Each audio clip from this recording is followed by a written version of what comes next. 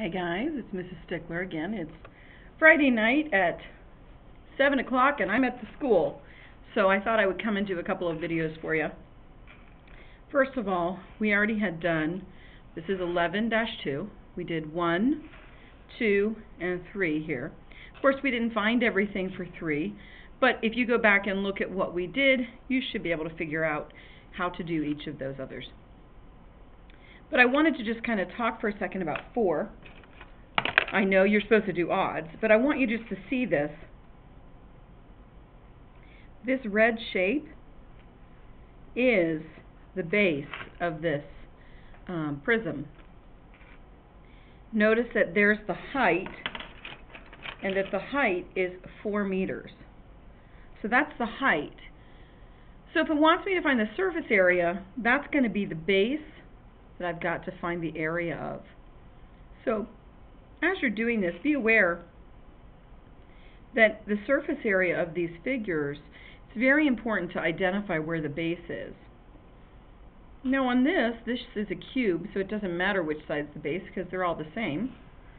But on this one, it's giving you another parallelogram prism, and you can use either of the formulas that we talked about today.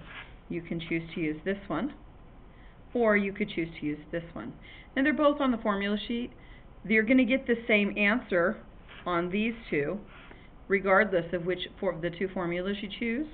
But if you have a problem like this, where the base is not a parallelogram, you must use that formula right here. SA, the surface area, equals the height times the perimeter plus 2b. 2, and notice that's a capital B, and remember the capital B is the area of the base. But I wanted to come down and look at number 8 because I think this is a great question. It's a great question because it requires you to think about the types of questions you're going to have on the SOL. So I'm going to zoom in a little bit here on this just because I think you can see it a little bit better. Notice he creates a right prism whose bases are regular pentagons. Okay, so if I were to draw this, I would draw a pentagon, and I would think about this being a prism. What that word right means is that it's all the heights are going to be perpendicular. There's a right angle here between the vertex and this side coming up. He wants to paint the lateral surfaces. So he's not painting the pentagon top or bottom, he's just going to paint the sides. 1 can of paint can cover 30 feet squared.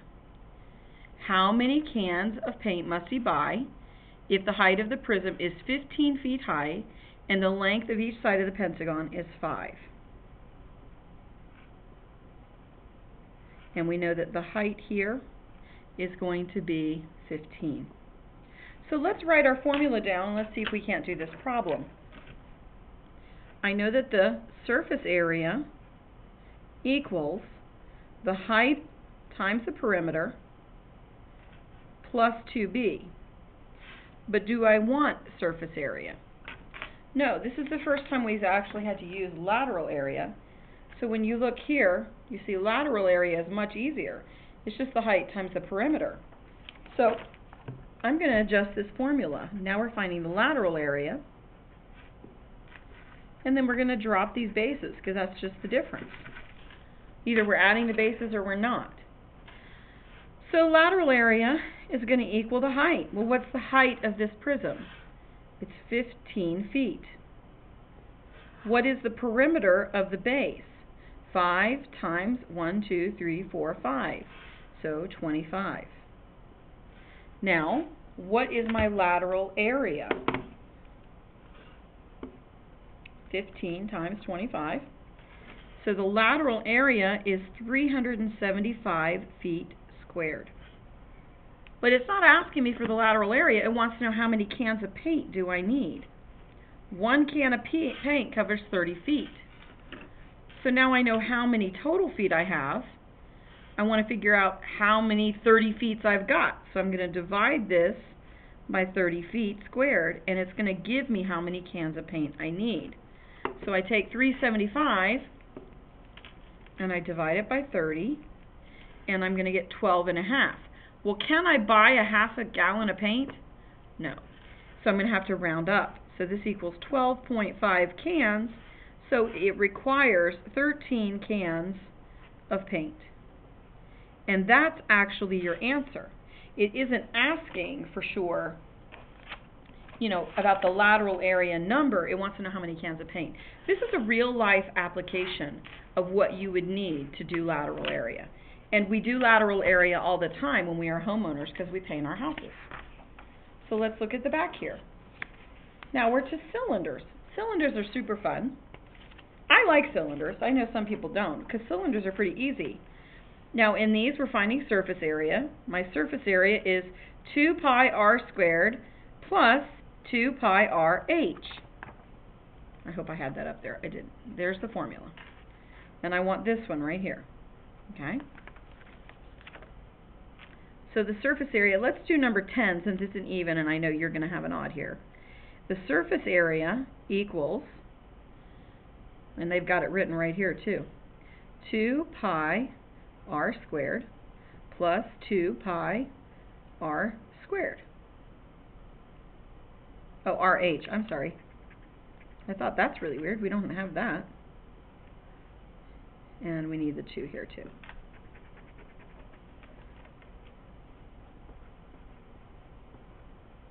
So we're finding the circumference and multiplying it by the height. So you're finding the outside piece here. Remember I talked about the fact that you're really finding the base being the circumference. Because remember, in this shape, the net looks like this. Let me see if I can't get the net out really quick. But here's my net. Let me zoom out a second. Here's the net of a cylinder. So this is my circumference of the circle, and when I do this, look, the cylinder completely is the circumference of the circle. So what we're really doing is finding the circumference of this circle, because that's this length, and we're multiplying it by how tall the cylinder is. So surface area is going to equal 2 pi, now what's your r? The diameter is 18. The diameter is 18. What is the radius? Well, half of 18, or 9. What is my height?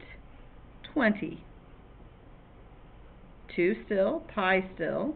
We said our radius is 9. The good news is you can just type that whole thing right in your calculator.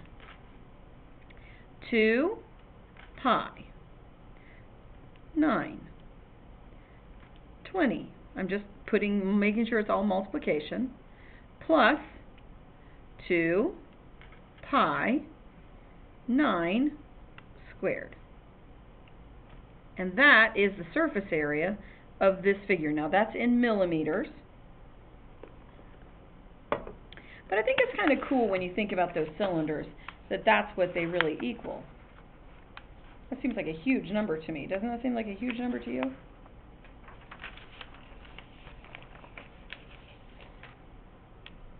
I'm looking here making sure I put it in right. 2 pi RH. Okay, plus 2 pi r squared. Yeah. Let's do each piece because that doesn't quite feel right to me. That feels a little bit big. That's 2 pi times 9 times 20.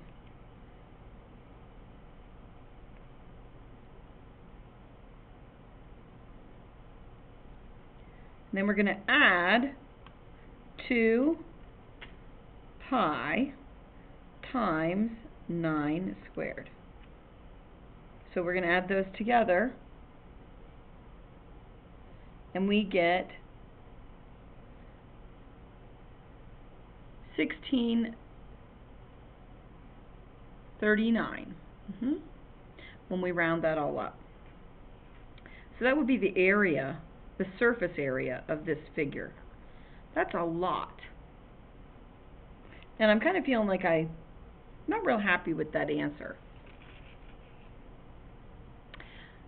But I may come back to that one at another time, because I'm not sure why I'm not happy about it. 2 times 9 times 20 equals, that's 360 pi.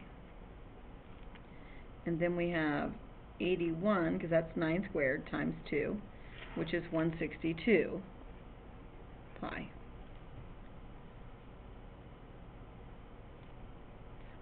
Oh, we're leaving this answer in terms of pi. Okay, that's the difference. I'm looking at the answer key and I'm thinking, well, that's kind of ugly.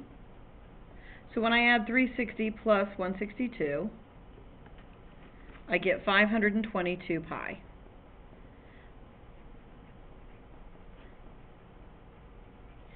And that works. But when you multiply that all the way out, we get, let's see here, what did I figure that was? Times pi. And we get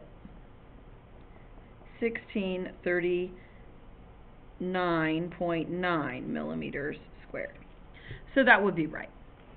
Okay.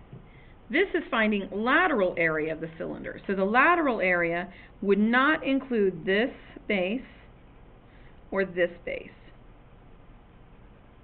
But we still are going to need to know this radius and this height. So let's look at our formula sheet. Where's my lateral area? It's 2 pi RH. And that equals lateral area. Well, the 2 is not going to change, the pi is not going to change. The radius is 3, and the height is 6. Very simple, right? Just put it in the calculator. Let's leave this in terms of pi, just for the heck of it. So 2 times 3 times 6. So this lateral area is 36 pi inches squared. And then you could multiply pi through if you wanted to. Pretty awesome. These are all going to be the same. I think you're good here on finishing up 11.2. I'm going to go ahead and pause this video, and then I'm going to come back and start 11.3 in just a minute.